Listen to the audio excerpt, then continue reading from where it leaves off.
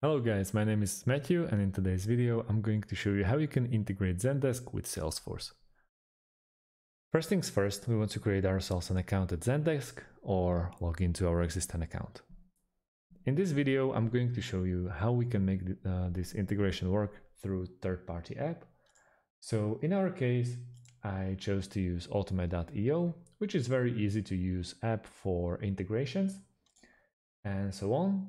And I will leave the link in the descriptions underneath this video. Once we're at Automate.io, we want to go to the top corner of our screen and click on integrations. Straight away, we want to go to the bottom left part of our pop-up window and click on See All Categories. We want to start with app integrations, and we want to start with the first app that we want to integrate. In our case, it's Zendesk. Once we integrated Zendesk, we want to go and proceed with its counterpart, which will be Salesforce.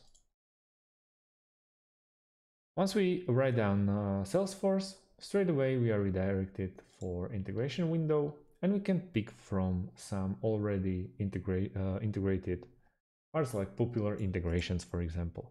If we pick the one that suits us, we just hit try it now, and we are a few clicks away from finishing the integration. But if you won't be able to find the one that we are looking for, keep scrolling down so you can create your own integration. Just remember, on the left side underneath the triggers, we want to scroll down and we want to start with the Zendesk. There are still tons of options, but I'm going with the first one just to show you how it's done. On the opposite side, underneath the actions, we want to go with Salesforce. I'm sticking to first one as well. All we need to do is click Try It Now button. Yet again, we get redirected, and all we need to do is register or log into our account at Automate. We can also use Zapier.com, as you can see, which is a very similar app to Automate. And once we are here, we want to go to the top left corner and click on Create Zap.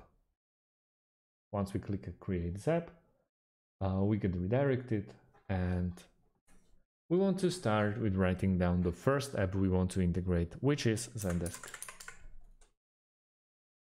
Trigger event, we have to pick manually.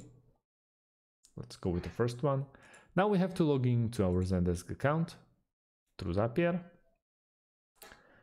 Now we can test the trigger between Zendesk and Zapier itself.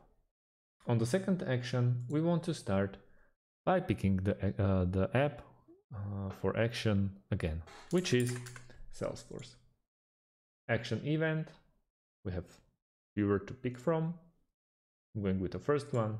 We click continue, and the next thing is just to log into your Salesforce account. And that's about it. So thanks for watching and see you on the next video.